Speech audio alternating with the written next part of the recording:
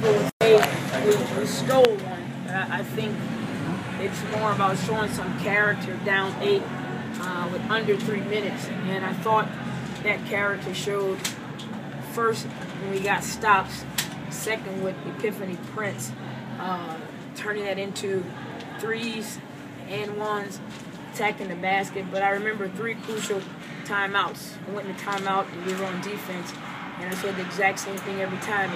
Piff came up big, Ruth came up big, and we got stops.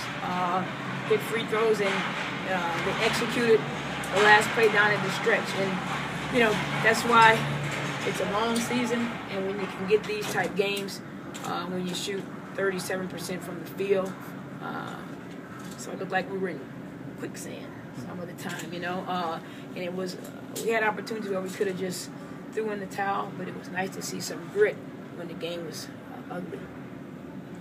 Would you say the one consistent thing was the defense, though, right? I mean, you guys made it tough on them all game.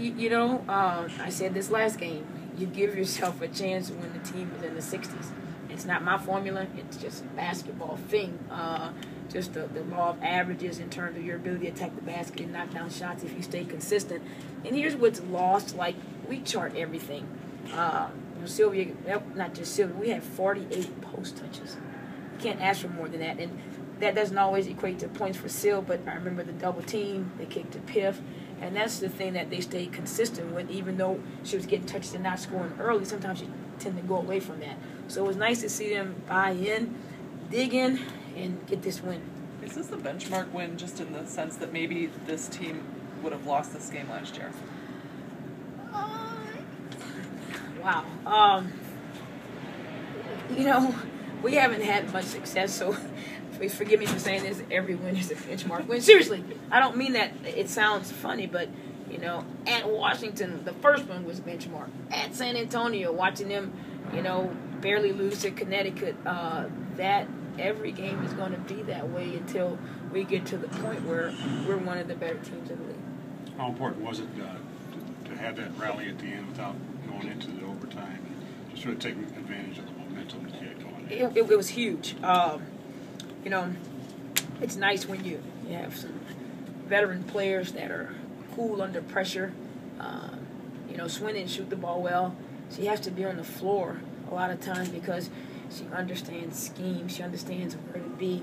She'll get you a loose ball. If she doesn't get it, she'll tap it to someone, get you an extra possession. Or little things like we call the play at the end and recognizing Snow's on the ball. And before anybody on the staff could say anything, they make the switch to put a tall inbound. So there's those little things that connect the dots there. Where does Epiphany's performance rank in terms of how good it was in the clutch? I hope she doesn't read the newspaper, but I know she does. She's unstoppable. I told her, you're a special player, and Epiphany can stop Epiphany. She's one of 7 players that has range, has long range, mid-range, and an ability to finish around the basket for someone that's only 5'8". And sometimes she struggles with not wanting to take over. Please, take over. And take over doesn't always mean 31 points. It did tonight. But she has the ability to get by defenders and see things and help us play at a certain pace, which alleviates pressure off of Slew, off of Swin, off of everyone else. But and she's still young. As you guys know, we talked about her defense a lot. And you would think that would take away from her offense, but she was steady tonight, and I hope she's asleep right now, getting rested for Atlanta. Your last inbounds play, was that the way you designed it?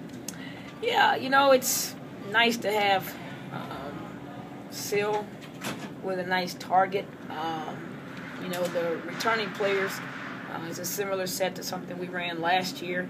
But, it looked easy. But everything was executed. Piff went under the screen.